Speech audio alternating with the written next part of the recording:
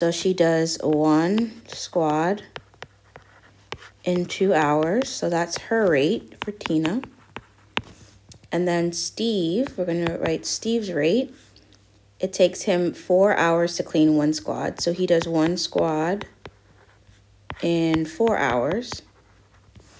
And then it says, how long would it take both Tina and Steve to clean 1 squad together? So we're going to add those rates together. And we want to know how much or how long it would take them both to clean 1 squad.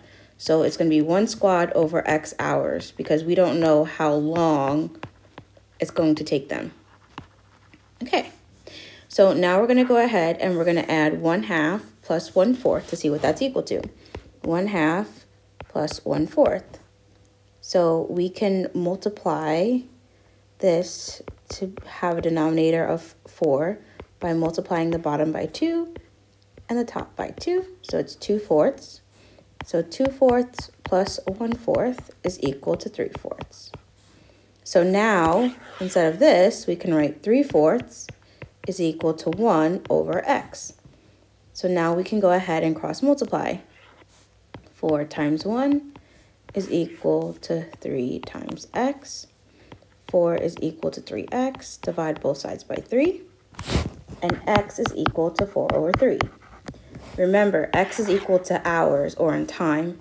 So 4 over 3, you wouldn't say that as, oh, it's going to take me 4/3 of an hour. No.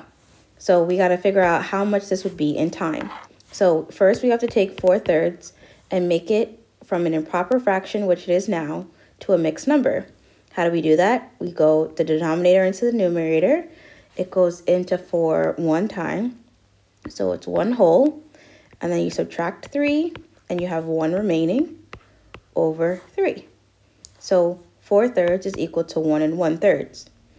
So, but again, you wouldn't say it takes me 1 1/3 hour in order to do something. You would say it takes me 1 hour and a certain amount of minutes. So if there's 60 minutes in an hour and you're trying to find a third of that, you would divide it by 3. It would be 20 minutes. So 1 hour and 20 minutes, it would take the two of them to clean 1 squad car.